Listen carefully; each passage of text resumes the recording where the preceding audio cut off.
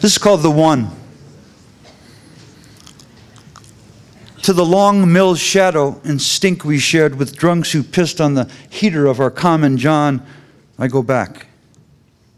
To the bedroom I shared with my sister, my bed squeezed tight against the cool wall so I could hold my body there, hot nights in the mill noise, until my legs stiffened and I felt that hum. In the corner of that room waits the word and the sound of the belt. My tall father, thin and muscled from mill work, his hair black, thick and curly, and his smile when he swung down on me, I could not resist. Through dark, the belt flashed across my back, though I knew he beat me out of love. As when he finished, I knew to climb inside the darkness of my own arms.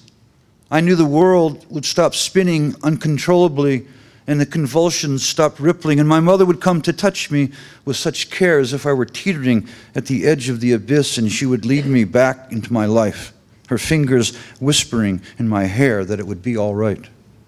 And later still, after beer, and after the moon had risen to its proper place and the night could allow some forgiveness, he would call me into his lap and tell me I was the one.